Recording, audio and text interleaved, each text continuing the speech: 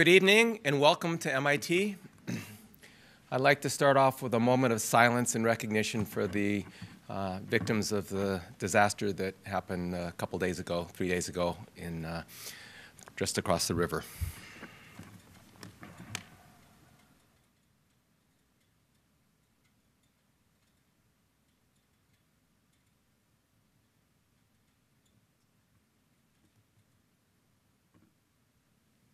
Thank you. And speaking of silence, this would be a good time to remind people if they have cell phones to turn them off. I'm Eric Adams. I'm from MIT, and I'm one of 8 members of the Freeman Committee.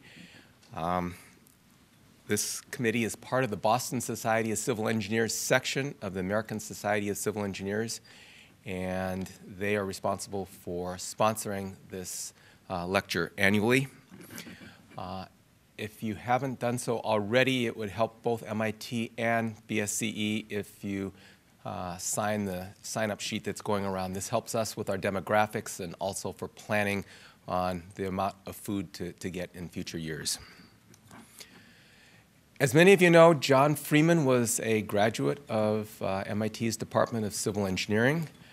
After graduating, he became a renowned engineer, famous locally for having designed the original Charles River Dam and nationally for being involved in the water supply systems of a number of communities, including San Francisco and New York City. Funds for this lecture come about from a gift that he made to the society back in 1925, which was for the education of young hydraulic and water resource engineers. So this is one of the major things that our committee does with the proceeds from this fund. The other thing we do is to make small grants, educational grants to students or young practicing engineers to be involved in some sort of educational activity. You can get an idea of what kinds of grants the committee has offered in the past by going to our website, which also provides videos of past Freeman lectures, including shortly this one tonight. The easiest way to get access to that is simply to Google Freeman Fund, and it'll come right up. I guess the last thing I'd like to do is to make a plug for the American Society of Civil Engineers Student Steel Bridge Competition. The regional competition for New England is being held at MIT this year. That's on Saturday from 9 to 5:30 over in the Johnson Athletics Center. That's on the other side of Mass Ave off of Vassar Street. I think there are 15 universities competing. The ones that come in the top 2 or 3 go on to nationals. And I'm proud to say that last year MIT came in number 2 nationally. With that, I'd like to introduce Karen Kelly, who will do the introduction, the real introduction of our speakers. Thanks, Eric. Hi, good evening, and welcome tonight. I'm pleased to be introducing our speakers for this evening. Larry Murphy will be speaking first. Larry is a professional engineer from CDM Smith. He has over 29 years of experience in the civil engineering field. And through his career, he's worked on a variety of transportation, solid waste, and environmental projects, many of which involve hydraulic and hydrologic modeling.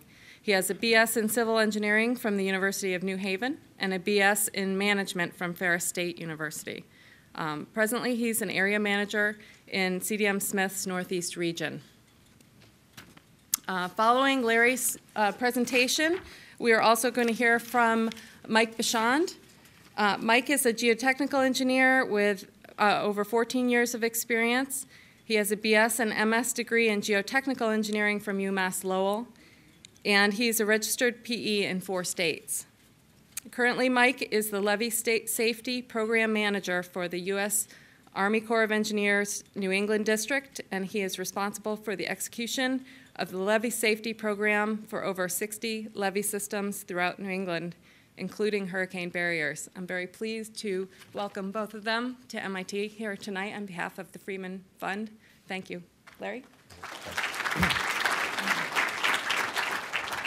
Thanks, Karen. Can you guys hear me okay? Good.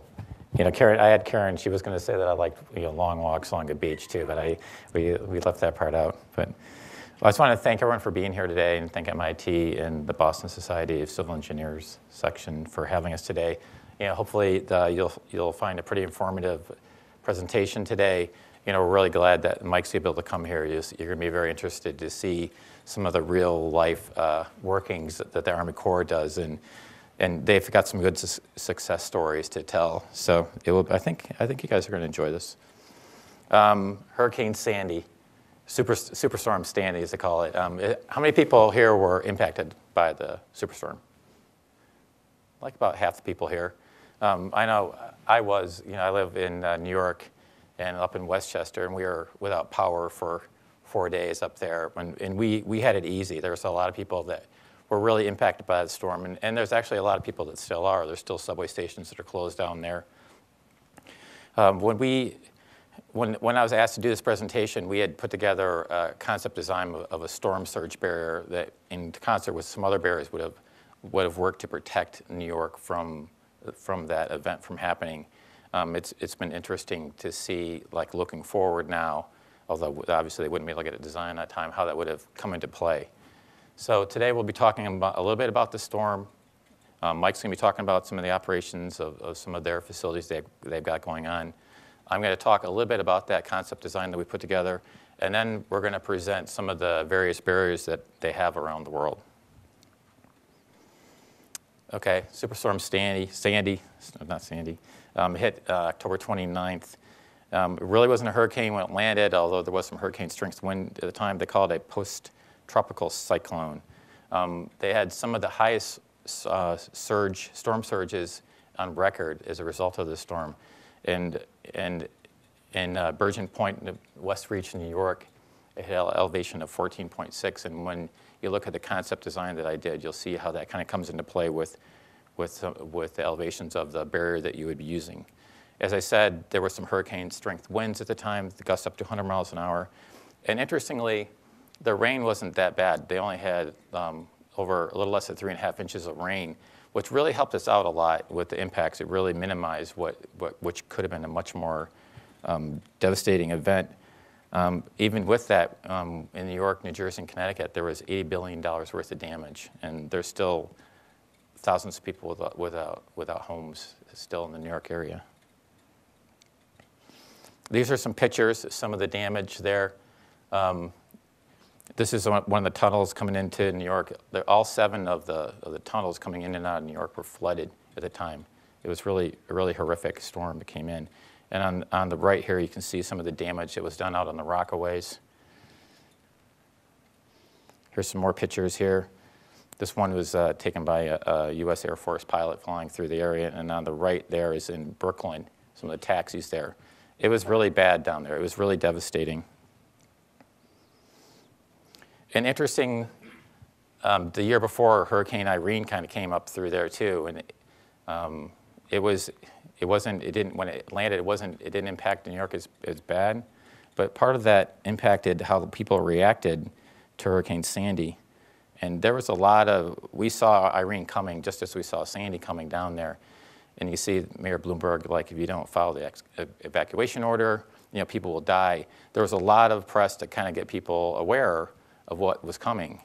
When it came through, it really wasn't that bad. It wasn't good, but the impacts weren't as bad as they thought. And then what happened with Sandy is that people kind of thought, oh, it's going to be like Irene, and they really didn't evacuate like they should have out there. And there are stories of some people that were trapped in their houses and they had to swim to safety. It was bad, and a lot of people did die. It's certainly nothing to take lightly. So now Mike's going to talk a little bit about some of their facilities and how they worked during the storm. Thanks, Mike. Thanks, Larry. So I'm going to start out, and I know the flyer said 2, but I'm going to talk about the 3 existing core barriers, and there's actually 5, but there's 3 of which we have portions of which we own and operate, mostly because of the navigation gates. So I'll start out and give you a little bit of a background of, briefly touch on the design, some of the key factors that went into it, because like Sandy, there were events that kind of led to these barriers being built. And all three were sort of built in and around the same time frame. And then I'll touch a little bit on the design, give you a brief overview of what they look like in case you're not familiar with them. I'll talk a little bit about how they operate, mostly the gates, and then give you some history or perspective on how they fared during Sandy. And you'll see one of them in particular was really, I guess, a success story. So the historical storm events, what I have here is showing a couple of the New England hurricanes. Most of these were Category 3 or a significant event that were considered when the Corps went through the original design of all three barriers. You'll notice really one of the big ones here is the 1938. That was called the Long Island Express. That one was a significant storm because of a couple reasons. One, over 600 people died in that storm, but it caused a lot of damage and also had a significant rainfall associated with it. And this storm, also with some of the 1936 storms, led to also a lot of the levees being built. The next couple here, the Carroll, the 1954, you'll see the 1815 storm, which was a significant one, which had a large surge of about 11 feet measured in Nantasket. But again, that was before really the scales came out. And then you'll see the Donner here, 1960, which is this one. The other and the most important one here that I've highlighted is the September 1944 storm. And most people probably don't know this storm because it actually didn't really make it up here. This is the storm, though, that was used for the design basis for the three hurricane barriers. Essentially what they did is they took a storm which was down off of the Carolinas, and that had the largest internal pressure of a hurricane measured along the Atlantic seaboard. They transposed it up into just off of the coast in New England, and they calculated the storm surge for the three barriers. So this is just a little picture that shows you, again, the 5 barriers that the Corps has. And I say hurricane barriers because all 5 of these have been designed for storm surge. The difference being with the 3 with the castles, again, are the ones that the Corps operates and maintains themselves. And again, all 3 of those have a navigation gate. And I'll go through and show you each of those. Interestingly, even though they were all constructed in roughly the same time period, the navigation gates are different, the surge is different, and how they're operated are a little bit different. So the first one is New Bedford, and I'm going to start from New Bedford and work our way back towards the Stamford barrier. But you can see here, the New Bedford was constructed in about 1964 was when it was finished. And it has a fairly complex system. You'll see there's a series of a Clark Cove dike here. There's another levee that comes up here, goes into some navigation gates right here, and then a little piece of levee where it ties into high ground. And then there's a Fairhaven dike, which is over here. The blue portion represents the area that would have been flooded should the barrier or if the barrier wasn't there and the water or the surge got up to the top of the barrier. The barrier here, the top elevation ranges from about elevation 20 to about elevation 22. So you can see this area prevents, or the barrier prevents, a significant impact from New Bedford in the areas that are just along the bay. So the key components, and this one will give you a little bit more of a detail. All three of these barriers sort of have the same key components. There's a dike or a levee system that's used to protect the low-lying areas behind. There's a navigation gate that allows ships to pass through.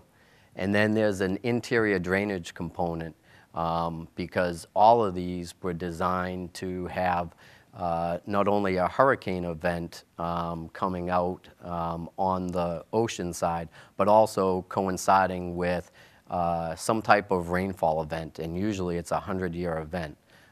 So the interior drainage portions of these are fairly significant. So what they want to do is allow interior drainage still to be able to get out even when the gates are closed. So again, this system is fairly complex. You can see all of the pump stations. There's a pump station down here. There's another pump station. Let me see. There's a pump station right here. There's a street gate here. And again, these street gates are allow passages coming in. Another street gate here. Another street gate here. So some of these areas are low-lying and not protected, but you also see from the aerials that I'll show. These were constructed, again, back in the early 60s, so there's been some development that have been out beyond the barrier. So this will give you just I'm not going to read through all of the dimensions, but in case you're wondering, here's just an overview of the capacities and the lengths that we're talking about. This barrier is fairly extensive in length.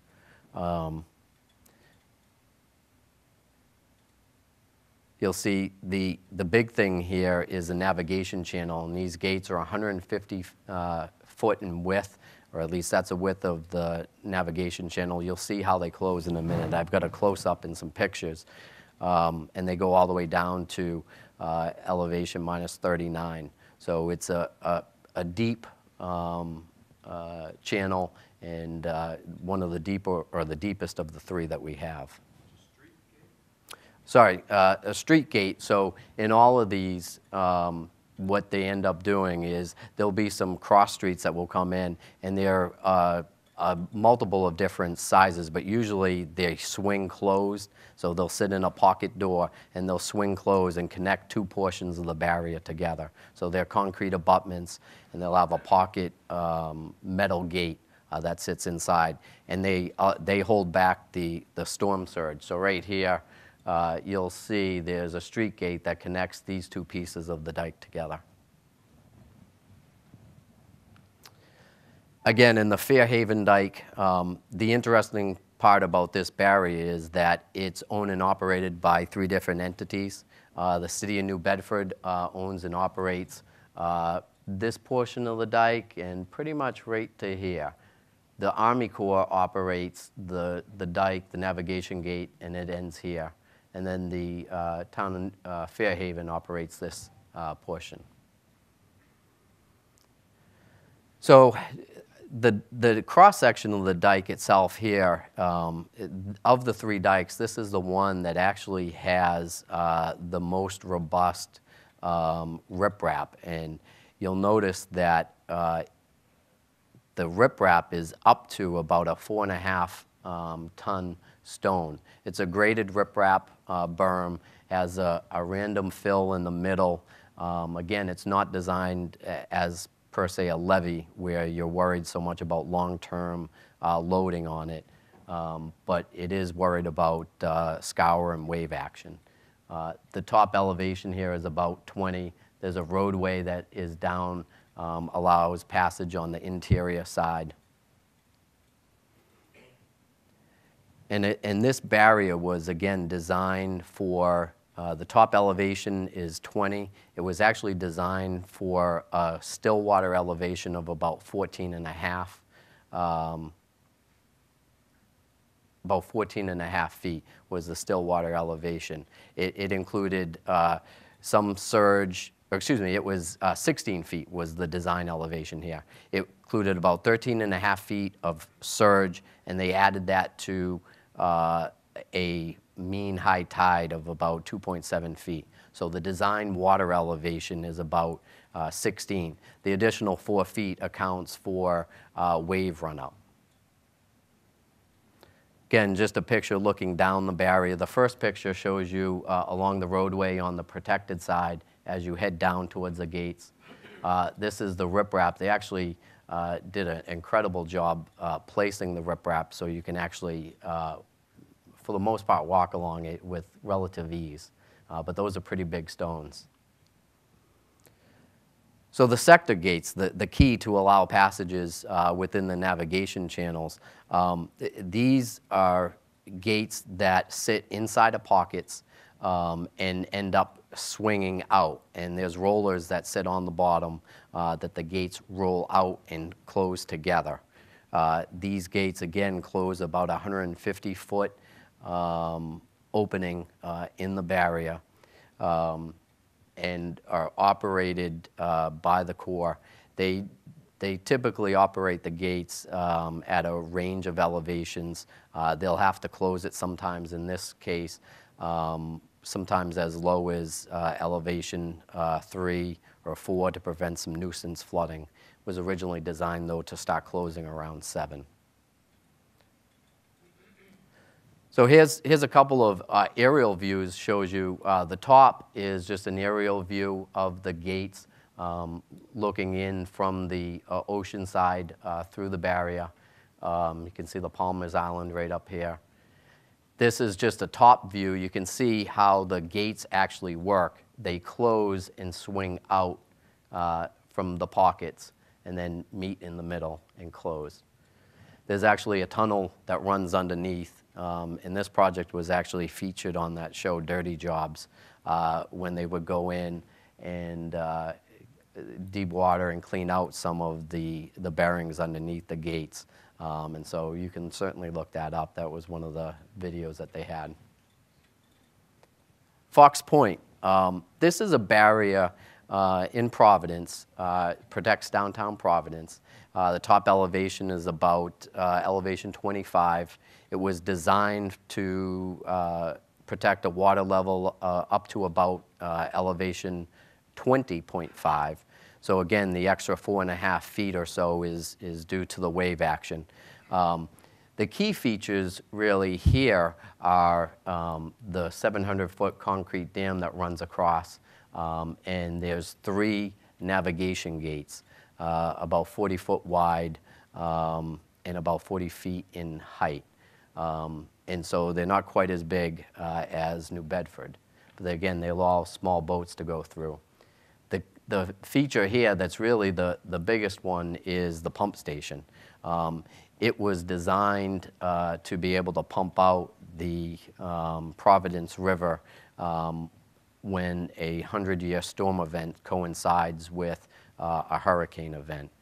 So these are significant pumping capacity. In fact, I think it's only second to the ones here at the Charles River Dam. And this, you would think a hurricane barrier is good for holding back hurricanes and storm surge. But interestingly, the Corps also found out they're really good at also supporting highways. Back in 1990, the DOT started to reroute 195 and had a great foundation, which was part of the hurricane barrier. So they built a portion of 195 right on the hurricane barrier. This barrier also does have a clay core, so they had to go back in, and you can see put some clay low permeable material. So they've made some significant alterations to the barrier, but the actual gates themselves still function in the same way. So these gates are a little bit different configuration. They're essentially 3 bays, again 40 by 40, and they sit in an upright position. And I apologize for the drawings, but you have to remember this was also constructed, I think, in 1966. So we've had these scanned, but this is the gate as it in the down position where it would sit down on the floor, and it ends up sliding up into the up position. Here's a picture from the side. You can see the gate in the up position, and this is the front panel that would actually hold back the surge.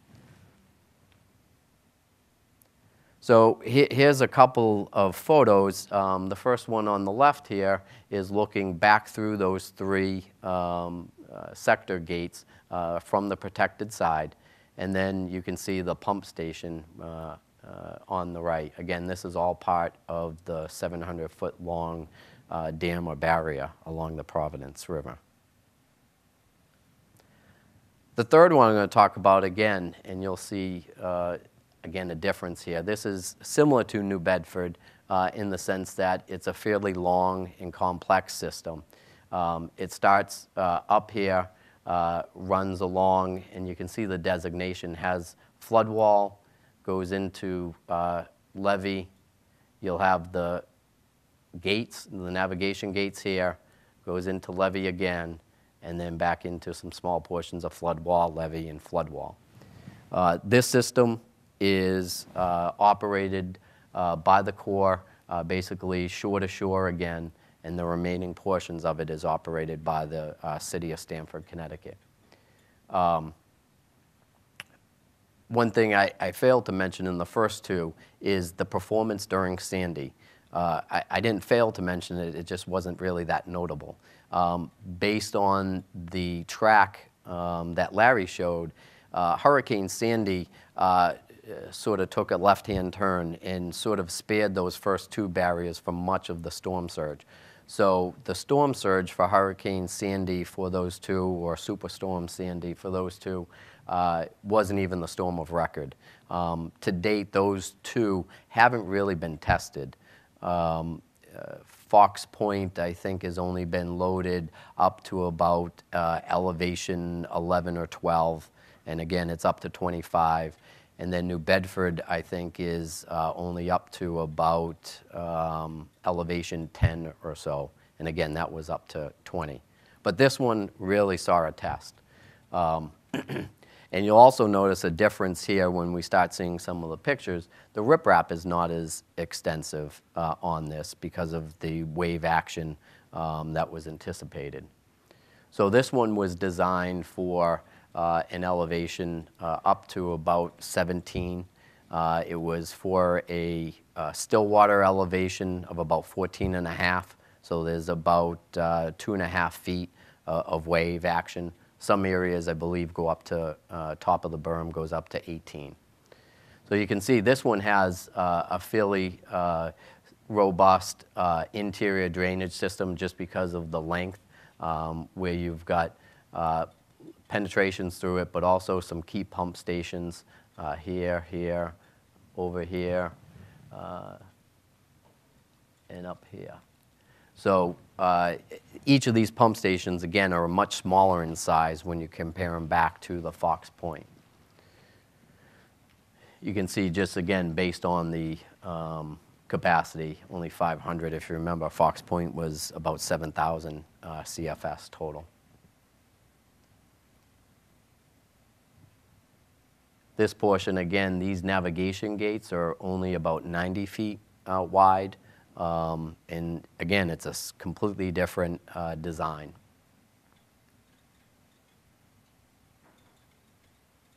And then a small portion of the barrier with another small pump station. You can see the drainage areas. Now again, each of these were still designed for a significant interior drainage event somewhere close to the 100-year. So here's a picture of an aerial of the gates at New Bedford, looking in from the ocean side, looking in. You don't see the gate. The reason is because it's underwater.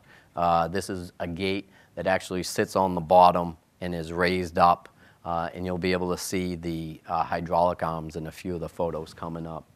But I believe this gate goes down to the bottom elevation here is about elevation 18 or minus 19 or 18. So it's certainly not as deep. Here is a cross-section showing the gate. You can see here is the sill, the bottom elevation, and then the pedestals that are used. On this side, you can actually see the layout of the gate as it's laying down on top of the blocks in the sill. Here is just the hand railings as it sits down. So the gate, as it's pulled up, it's raised up and sits into place.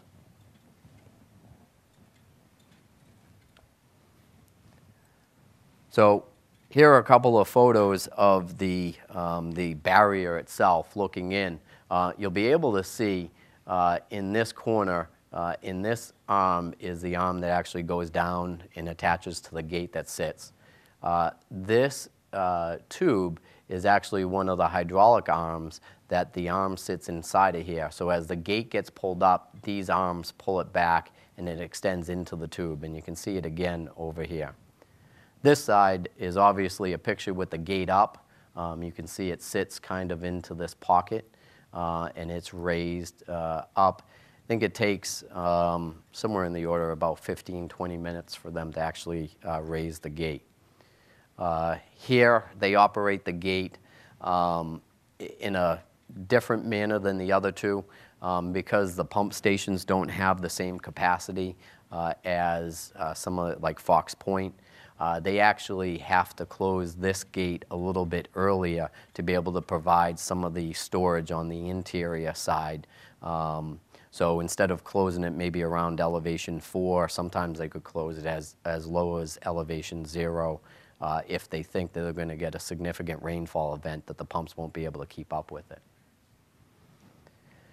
And as I alluded to, Hurricane Sandy was the storm of record for this system. So this system, the top elevation, if you remember, was about elevation 17. Here on the right-hand side was a picture that was taken by our operations folks.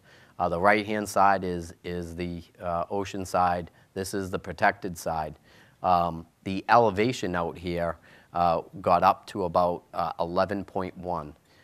Which was about 1.5 feet higher than the highest elevation since it was constructed, and is about 4 to 5 feet higher than, or would have put about 4 to 5 feet of water into Stamford, Connecticut. And the system performed fantastic. You'll see it certainly 11.1 may not be a big deal, but when it's only 5 or so feet from the top and the highest storm of record, it went a long way in the Corps because it hadn't been tested since these things were built. And again, this was the last one that was built, which was around 1968. So with that, I'm going to turn it back over, and we've talked a little bit about the existing barriers, how they operate. You saw some of the storms and what predicated the need for those, and Larry's now going to talk about a concept that they have come up with based on Sandy or a Sandy-like event. Pointer. Thanks, Mike. That was great. Yeah. So as I said before, back in 2009, we were asked by the ASC Metro section to put together a design of a storm barrier that would protect Lower Manhattan. And some of the things that you look at, like what do you protect against? Obviously hurricanes, and I was kind of wondering why all the bad hurricanes were named after women. I don't know, Mike, if that was like some kind of bias you had or something, but I mean, Bob wasn't bad. He didn't make it up there on Hurricane Bob, but hurricanes, obviously, there's no question that hurricanes have gross impact on the areas, and Stamford is very lucky to have been protected.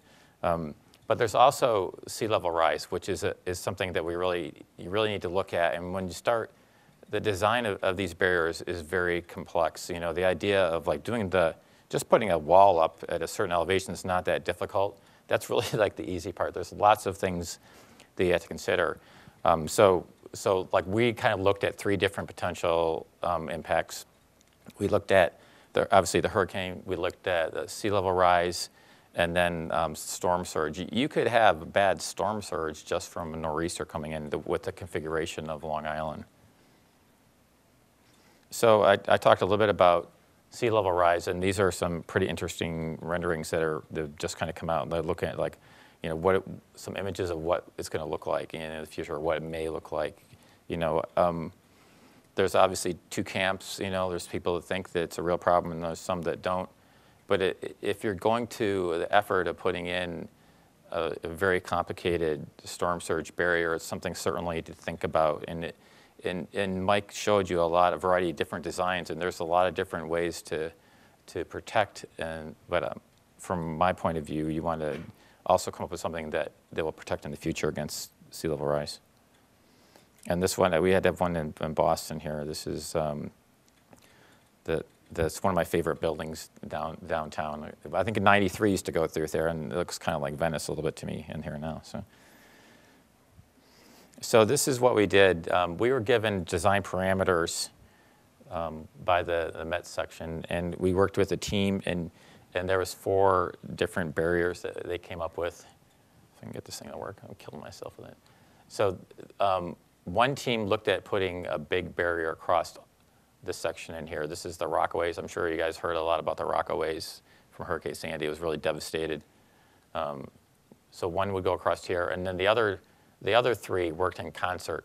So this is the East River up here. This is the Verrazano Narrows, and this is Arthur Kill that goes along in between Staten Island and New Jersey. And this is the one that I worked on. So Arthur Kill. If you recall, when I first started talking, I talked about the highest storm surge that was recorded, and this is where it was recorded right up in here. It was like 11.48 feet. Our storm surge barrier was put down here in the southern part, and there's a lot of issues that come into, like, where to locate it, because when you locate it, a storm surge barrier, if you decide to locate it here, then you've protected all of it here, but it may be more expensive. And well, what if we located it here? Then all these areas that would be unprotected, you know, would be impacted. And there's a lot that goes into it. There would be a highly politicized decision on the location of any barrier. Arthur Kill has a lot of very extensive commercial traffic. There's huge ships that go up and down there to help feed, you know, the economic structure of the United States. And so you have to provide a method for conveyance of those vehicles too. These are the parameters that they gave us. Mike talked about still water elevation. This is the 14.4 is the still water. We looked at 8-foot wave elevation that would be on there. And then also you've got a tidal fluctuation. So our total protection for the Category 3 hurricane ended up being about 28 feet. So the basic design goals were, as I said, to protect against a Category 3 hurricane, to minimize the impact in the community. As I said, depending on where you locate it, has upstream or downstream, has a tremendous impact on the community. And we also wanted to provide some sustainable elements and provide, like, something that would give back to the community. Anytime you consider putting, like, a structure like this, you know, this is like our image here. So there's people out here today that have a nice view of the ocean, and, you know, when we go in and we say we're going to put in this big concrete barrier, and you saw some of the ones that, you know, that Mike had on there, they're not necessarily the prettiest thing on there. So you really need to also, while you're doing your design, you have to bring the people along with you, because they'll be out there in force if you don't. Some of the engineering considerations that you have to look at, as I said, these are very complicated. The height is probably the easiest thing you have to deal with. There's water quality issues because you're starting to impact the flow, and this is a tidal river. Arthur Kill was, so you've got flow going in and out. Water quality and sediment issues.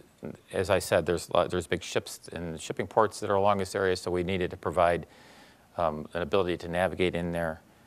Development of operating procedures. Mike talked a little bit about how they open and close the gates. It's very complicated developing the operations that goes for a tidal gate. You know, you've got a lot of rain coming in. They have to really look to see what the hurricane or event's going to do to determine how they operate the gates, when to close them, when to leave them open. You know, if you start getting water up behind them and your pump isn't keeping up with it, you know, what do you do then? So you have to develop a very complicated operating procedure with that. Obviously, there's emergency operations. There would be an immense structural and geotechnical components that would be associated with it. Wildlife impacts and maintenance issues that go along with it. Whenever you're putting a structure like this in there, suddenly it's a maintenance issue for you. The costs that go along with the maintenance are there's something that really need to be considered. Obviously, hydraulics are a big issue with it, and and Mike showed you like a variety of different like gates that are available. The one that we end up selecting were tidal gates that you can kind of see here, the images that we developed here, that would be in the up position most of the time, and then they would close when the storm surge or hurricane would come in. I spoke quite a bit about the navigational issues on here, but to accommodate the potential sea level rise with our structure, we decided to go with a dual lock structure. One of them would provide larger vessels, and you have to consider things like the expansion of the Panama Canal and make sure that you're providing the structure that will, looking ahead to make sure that you provide an opening that will allow for those type of vehicles. And then we also provided a smaller lock that wouldn't be, it would be less costly to operate and to allow for some of the recreational boats to go in and out of that. So this is a plan view of the barrier that we put in and out here, and this is Staten Island over here. Points of interest here is this is the end of the Staten Island Railway, and I don't know if any of you have tried to drive into New York lately. It's pretty tough to get in there. And when we looked at community benefits, we saw that there would be a potential opportunity to provide not only the storm surge barrier, which is located right here, but we put in like a parking lot, and our concept would allow for pedestrian and bike traffic to go across the barrier and then be able to hop onto the Staten Island Railway and then get into Manhattan. And these are the two lock structures that we talked about. And these are the gates that we have on here on each side of it.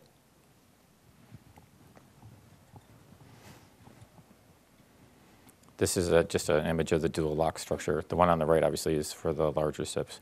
We also, you can see that because we wanted to provide the pedestrian and bike access, we had to have like a drawbridge on here. So these are dual drawbridges. And we used kind of a cable stay type structure on that because we saw this also as an opportunity to have something that the community could be proud of. Social considerations, the environmental permitting, it would be for any kind of storm surge barrier would be enormous. There was a lot of discussion after the 2009 seminar that was conducted, and then Hurricane Irene came up, and now Hurricane Sandy came up, and people all were saying, well, why didn't we start doing it? Honestly, it will take over a decade to permit and design and build a storm surge barrier. There's a lot of people that get involved in it. Obviously, the Corps will probably, if they would probably operate this, or certainly would have heavy involvement in it. As you guys saw, on this particular structure, there's heavy navigation, so the Coast Guard gets involved, the DEP and fisheries, and there's a lot of people that would get involved. And even questions on who would own it. Mike was saying that in some instances they owned it, and other instances owned by a municipality. So that decision is a big issue because then you have to deal with the ownership and the maintenance that go along with it. And I spoke already about the location of the barrier and how you're saving some people and not saving other people. I spoke about getting the community involved. This is any type of a project like this. You need to have the backing of the community on there because there's people that will be adversely impacted that won't want to build it. So one of the things that we wove into it, in addition to the transit-oriented development, was we also took an opportunity to that we felt we could put tidal power generation in, and then also enhancing recreational activities. Along the barrier, we'd be able to provide opportunities for people to fish and stuff like that. That's a sea robin there, in case you're wondering. Pretty critter. So this is a cross-section of the barrier that we came up with, showing the tidal power generation on there at the bottom, because you'd be constricting the flow Right now, Arthur Kill, there's not enough tidal movement on there to get to me an effective tidal power generation. But when we put the barrier in, we constricted the flow, so we were able to get enough velocity through there to produce power. This is the parking lot that we put in there.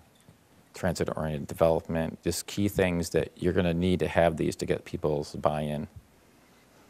And this is an animation kind of showing the whole thing all together. If we can get this to work here, it'll be good. There we go. So this is kind of like zooming in. Here we go again. Here's Staten Island. This is New Jersey. This is the Arthur Kill. Up in here, the Statue of Liberty is over there. The Staten Island Railway comes in right in through here, and it ends right in here. So you can see that this access here would be really, it'd be a great benefit. And as I said, you're always trying to get benefits on here.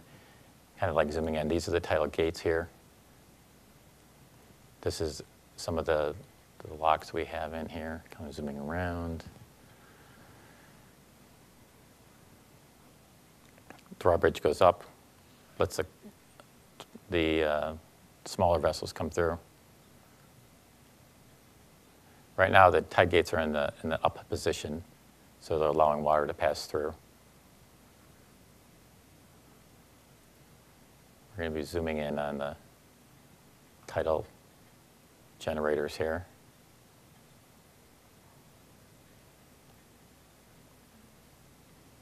Producing a lot of electricity right now, sure. And here's a cross-section showing the swing gates that we felt this was the most appropriate one for this area. You see, like this is like in theory, the water coming up, tide gates go down. Here we go again. The closed position. So this would be the ocean side, and this is the Arthur Kill side.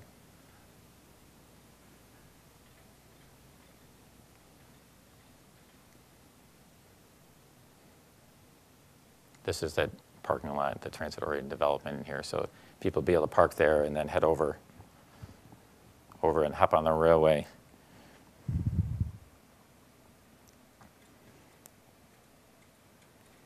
So that was the concept design that we put together.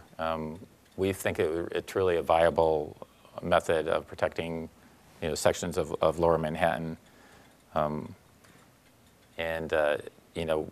A lot of people have asked me, when do you think this will get built, or when will it get built? And I mean, obviously, with Sandy coming in there, it's got a lot more attention. But I tried to demonstrate a little bit that it's very complicated to build a structure like this. There's a lot of agencies that have to really work together and come together to put something like this together. And my understanding is they are having conversations on looking at something like that. So now I'm gonna highlight some of the storm surge barriers that are around the world. Some of the ones will be very similar to what Mike had in place, but it's kind of interesting to see what other people are doing out there. This is one of the storm surge barriers in the Netherlands and Holland. Holland, 75% of Holland's below sea level. This is the Eastern Schlett storm surge barrier. And it actually is the largest storm surge barrier in the world. This section of it is about 6 miles, and it's part of their overall called the Delta Works storm barrier. And this is a Google view of it. And I was kidding Mike. I was going to have Mike try to pronounce what it really says out there, but I'll let you guys figure that out. But you can see that the way this thing functions is this is a levee part here where it allows some water to go through, and it continues along here, and this is more levee. And it actually has a pretty small, I would say, area for boats to come in and out right in through here. So this is a lock structure in there. So in this particular location, they probably didn't have a lot of ships that go in and out of it. But I thought it was kind of interesting. And how many people have seen this before? This was put together for Boston Harbor, and it was done by Antonio DiMandro and Associates. And if you look at at this concept, I can see if I can do this right, and kind of look at that concept, I'm like, that looks pretty similar, you know, so the idea. So I look at that and I say, well, you know what, this probably has some legs, you know, this probably could work out. This is on the Thames.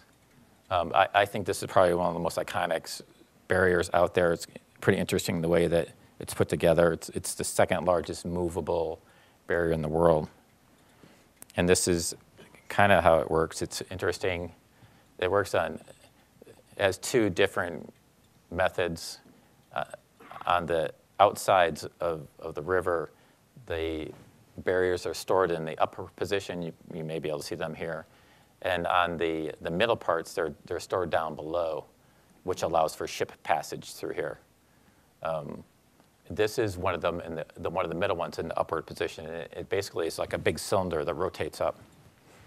But you can see they've got pretty large mechanisms. But what I thought was nice is the way that they kind of made it into, you know, something that is aesthetically pleasing, which I was kind of trying to get my point there, that you need to consider that.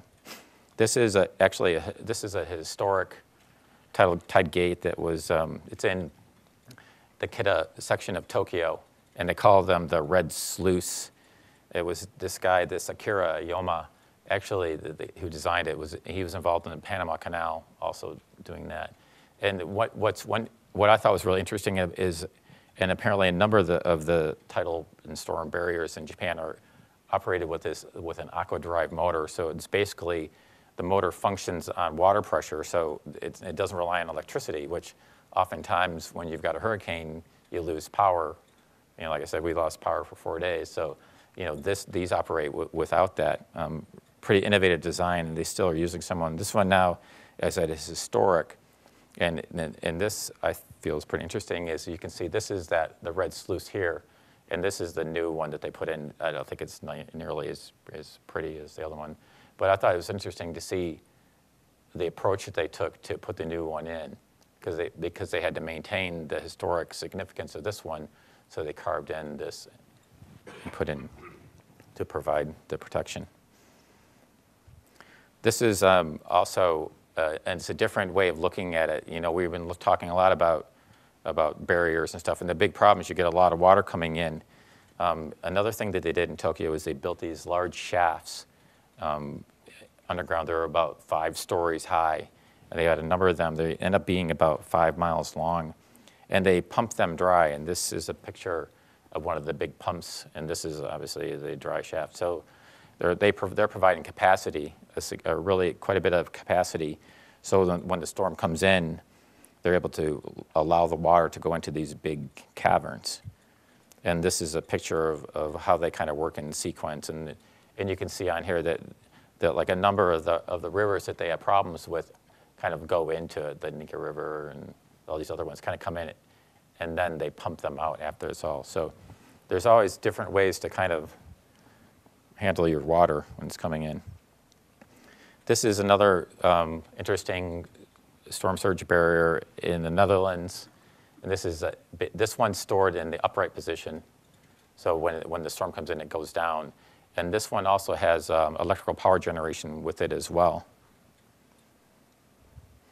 And then I wanted to throw one in for, you know, the Germans. You know, the Germans are very proud, and they put together this. This is a tidal structure that it's similar to the one that the concept design that we put together. The gates are up. This is in the up position, a lot of water to go through. And on the sides over here, there's a lock structure in here. This goes out. It's located out by the North Sea. So, kind of in closing, I got a picture of Mr. Freeman here, and I kind of put him on here because I thought, you know, that he did a lot of, you know, he kind of got out there and did some great stuff, and had a lot of energy and passion behind. And I think to do these projects, you're going to need to have someone with energy and passion and drive to really kind of push these projects forward. There's lots of challenges. It takes a long time. It's not something you can do overnight. But you know, Mike showed some of the benefits that the storm surge barrier in Stamford, you know, really did a lot of protection there, and it's kind of like a quiet hero in my mind. there's also lots of opportunities that we want to look at. And so when we're looking at the storm surge barrier, we just don't want to look at just the storm surge barrier. We want to look at, like other things that we can bring into it, like the tidal power or like, the recreational opportunities. We try to, almost all the work that we do now, we try to weave in other things into that because we need to, because it's a public project and we need to provide more benefits to the public with it. So that kind of wraps up our presentation, and I guess now we're available to answer questions that anyone may have.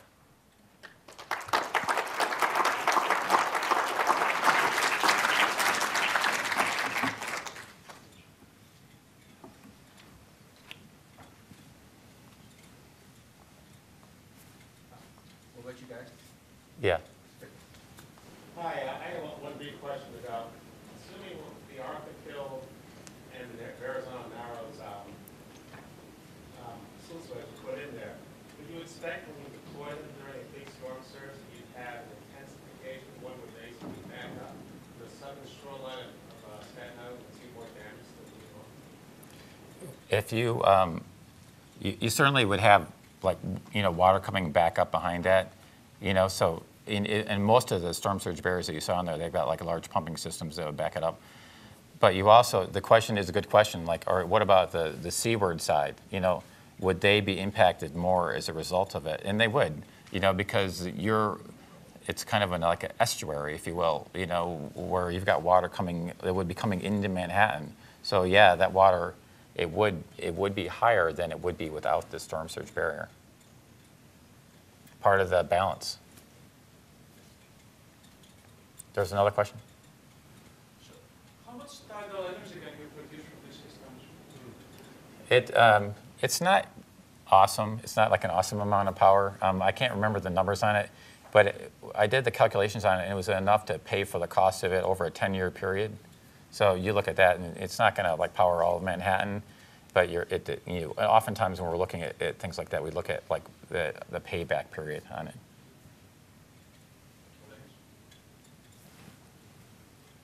In the inundation,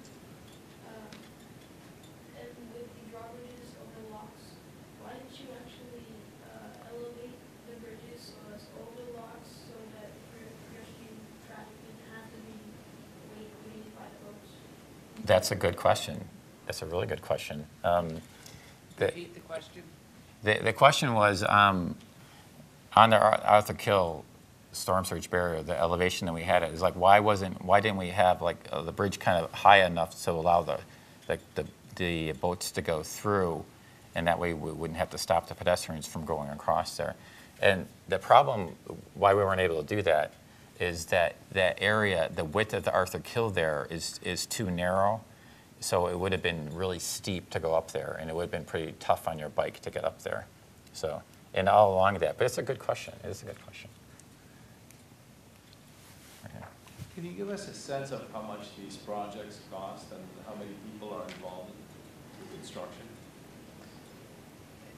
Well, for the core barriers, again, they were authorized in the 1950s and constructed in the early 60s.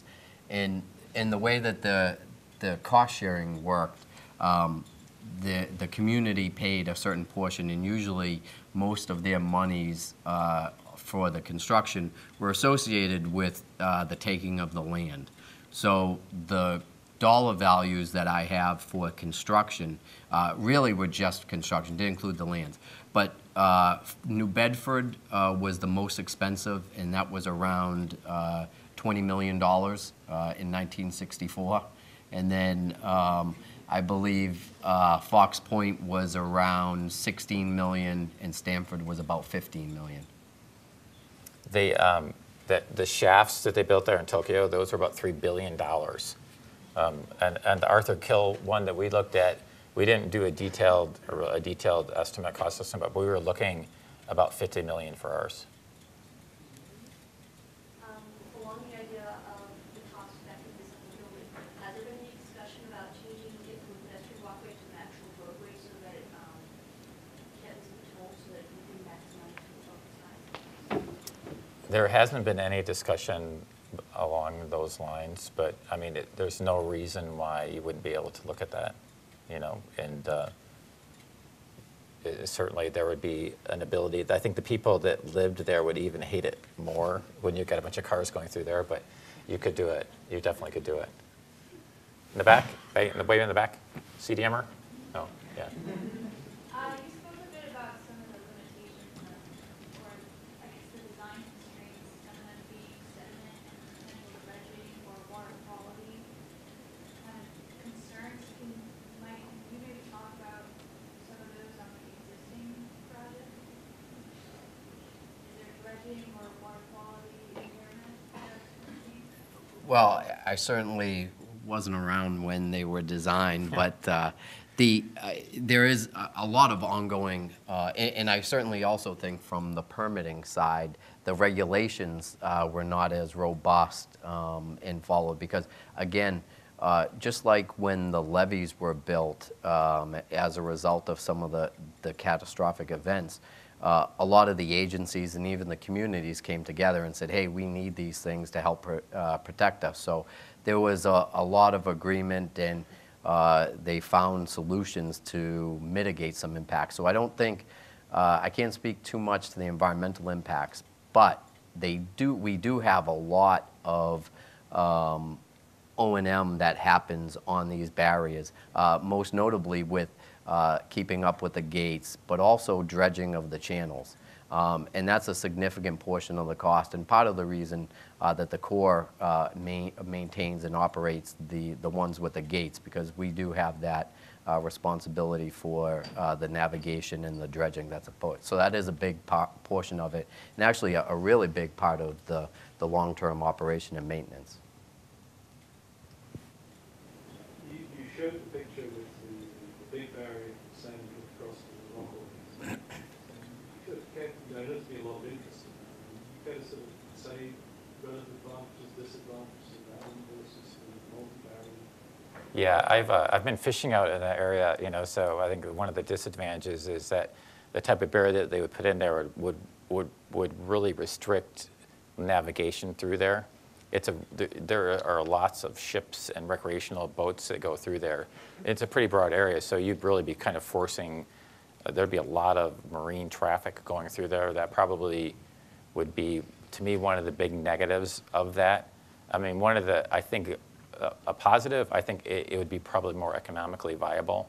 And there is along that, and I'm familiar with the pathology in that area. There's actually a reef that goes through there, so it's not even that deep. So there's a lot of pluses to that, but restricting the navigation. I don't know if you've been. What's that? Yeah, you could do that. You could do that.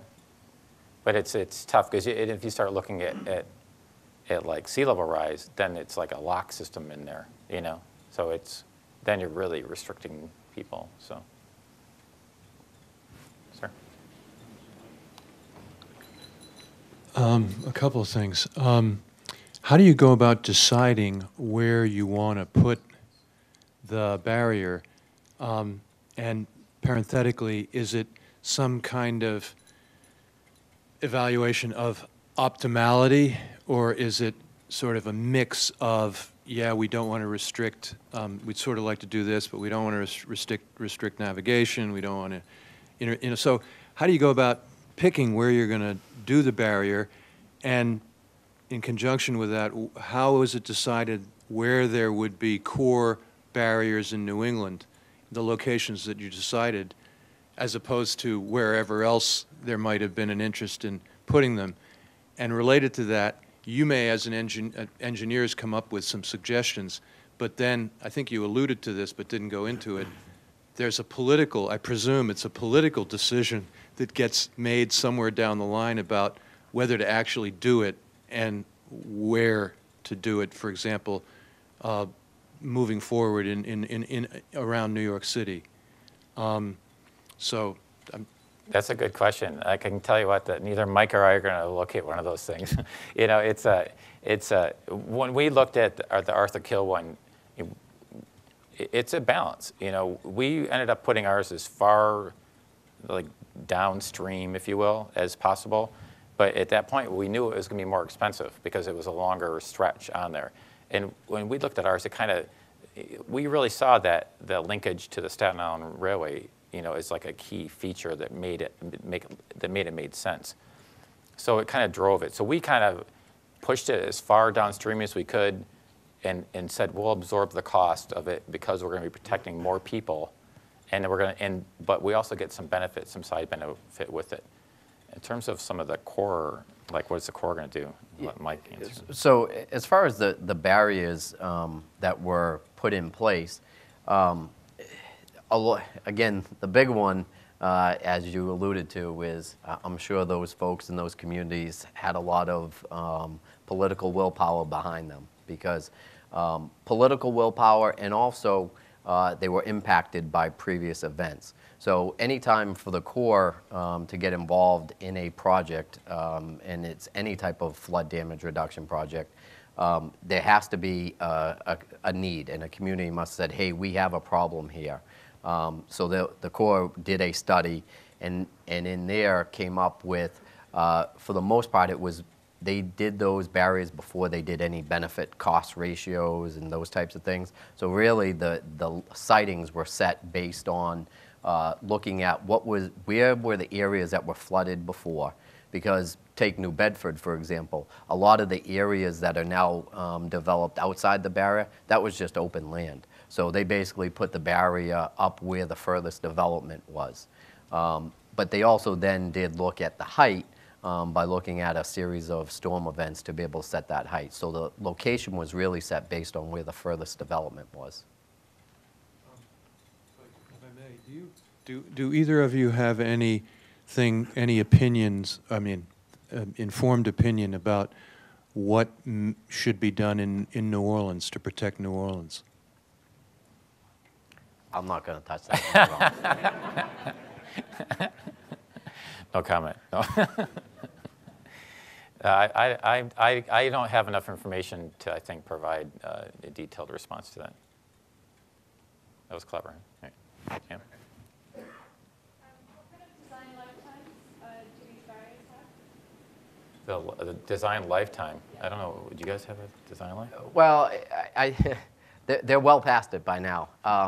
In general, they were originally designed for 50 years, but most of which are earthen materials, so you wouldn't expect a problem with those as long as they are maintained properly. So that's why the Corps is a big push to maintain the barriers. Now, the gates, the pump stations, those things obviously have a design life, but interestingly, we've got pumps that were put in back in the early 40s that still operate fine. So as long as they operated and maintained, they're okay. But it's generally a 50-year design life, but as you can see, they still operate now. There's been some upgrades and modifications. Can I get someone else?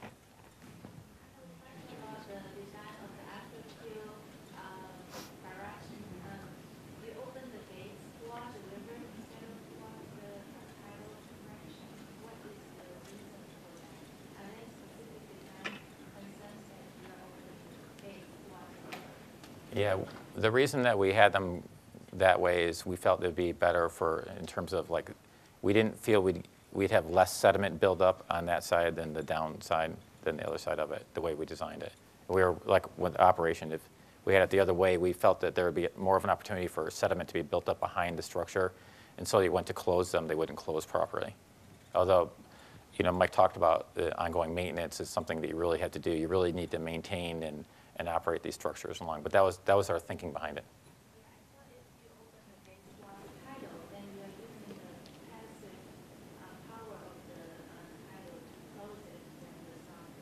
Right. There would be less energy to close it. Right.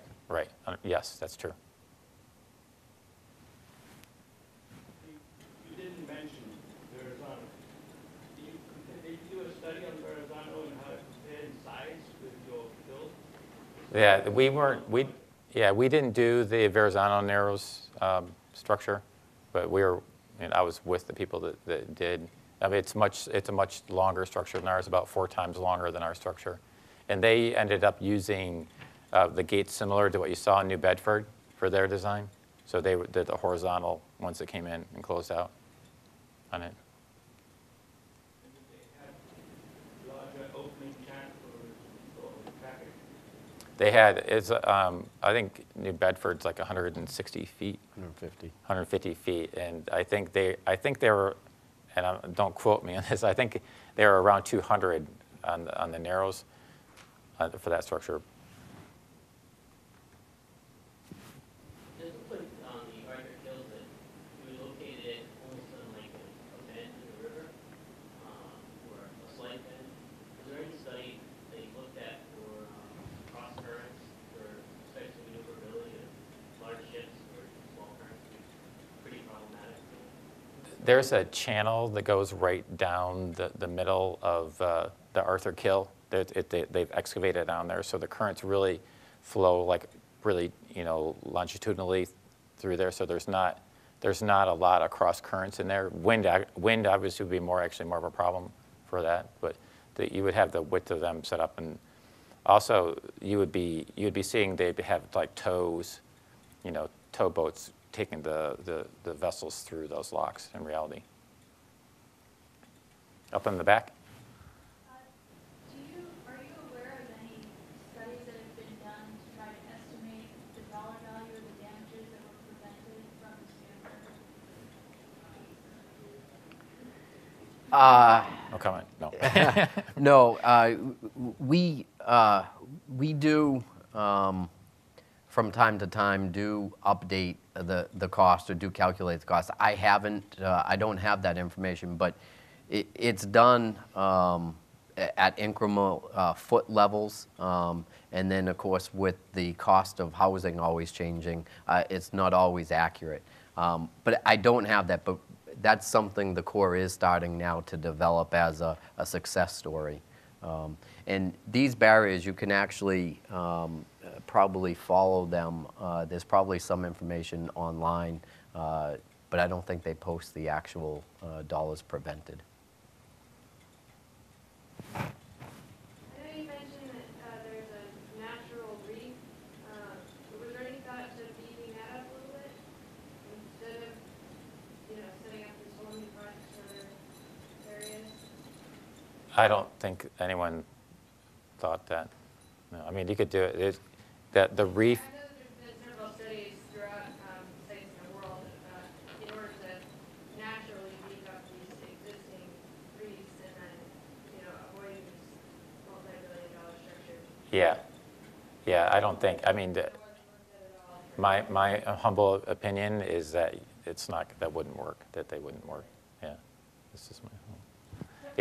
That reef is pretty small. And I've seen some of the concepts that were put together, like other methods, but you look at the damage that was done, and you really need a pretty sturdy, solid design, properly designed device to really protect from the storms.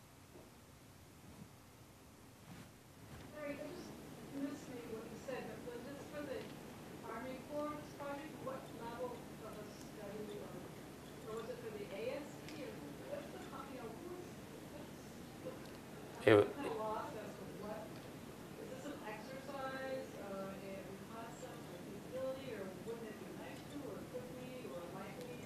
The other question I have would be about the, the line, the dike that has to go through Staten Island, or not, Staten Island high enough so you can continue, or I missed that, like, how do you connect the dots? Yeah, well, it's a compound question. So it was done as like it was the premise. It really came from New York DOT. Their infrastructure staff wanted to look at what could be done.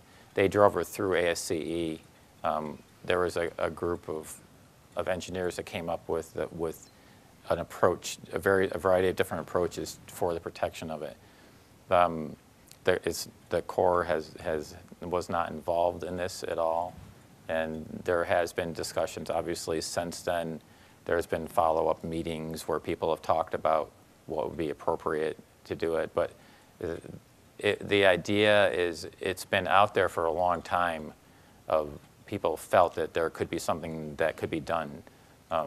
and it finally got enough energy to go through a process to go through a design. You know, like it wasn't like a design competition, but it was like a group of people coming up with what they thought would be good designs on there. That was really the base of it. And the second part of your question was Staten Island. Yeah.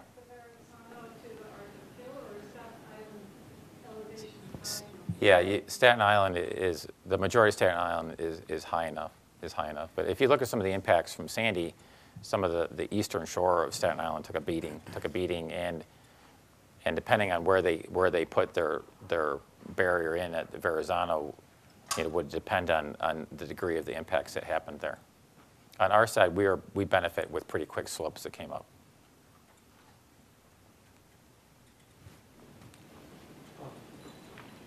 As you think about either of you, is there anywhere along the New England coast above New York City where you think there should be protection that doesn't currently exist?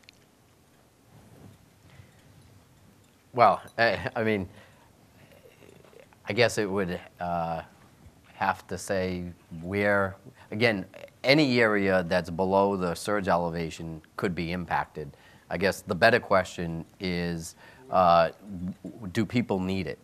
And really, that's not a question that we answer, because the way we work is a problem comes to us, and you look back at historical impacts. I have heard that other communities do want to look at barriers, but again, that's on their individual levels. We, the Corps, don't typically, or we don't go out and say, hey, we think you need it based on this modeling. We actually will then come in and support them if they believe they need it, because there has to be a need and a nuisance from the flooding, and that's not something that we can justify. So, understanding your response, who out there are either of you aware of who may be saying or beginning to think that they do see a need that, you know, stepping back from your limited sort of take on it as with the Army Corps or with the firm, it's like, you know, are there people out there, communities who are saying, you know, maybe we should think about a more significant barrier or form of protection? I don't know a specific community, but I mean, anyone that's along the coastline that saw Sandy come, they must have had some type of internal discussion that, hey, we'd love to have the same type of protection. Now, whether or not it's needed, that's their bigger question. One or two more questions. In terms of the tidal power, are there any other barriers that do have tidal power? Can you give us a sense of how many megawatts we're talking? One of the barriers that I showed in the Netherlands also has there's tidal power generation associated with that. I don't know the megawatts coming from that. When we looked at the units for the Arthur Kill, we were getting like 1 meg per unit coming out of them, and really would depend a lot. You'd have to do some pretty finite hydraulic analysis to really kind of test how many openings you would need to go through there. It's not awesome, it's not a lot, but like I said, we looked at payback. That's the way I was kind of look at, like how quick can we pay it back on it. But I think there's definitely potential. I like tidal power generation. I think it's something we should be looking at as a group. One of the things that people think about is storage, storage for energy. Right. I'm wondering whether there is something there that could be considered for storage and at the same time recycle and maintainability of the system. Right, I think there is. All right, no, you've been dying to ask a question here. It's just something that I learned about all the time. On the other three storm barriers that we talked about, why is the Army Corps of Engineers actually controlling the water part of it, where the towns together could control it, together? Well, the Corps in Providence, we tried to let them control a lot of it, but they gave some of it back to us. Especially after the highway was put on top of it. But the main reason that the Corps actually controls those is because of the navigation channel. There's a federal navigation channel that goes through and is the reason for those gates. So the Corps has a group that is in charge of operating and maintaining the channels. So it just makes sense that if you're going to maintain the channels, you don't want to have to worry about the coordination with the local sponsor to open, close the gates. So we then, on almost all the barriers in New England, we operate from shore to shore.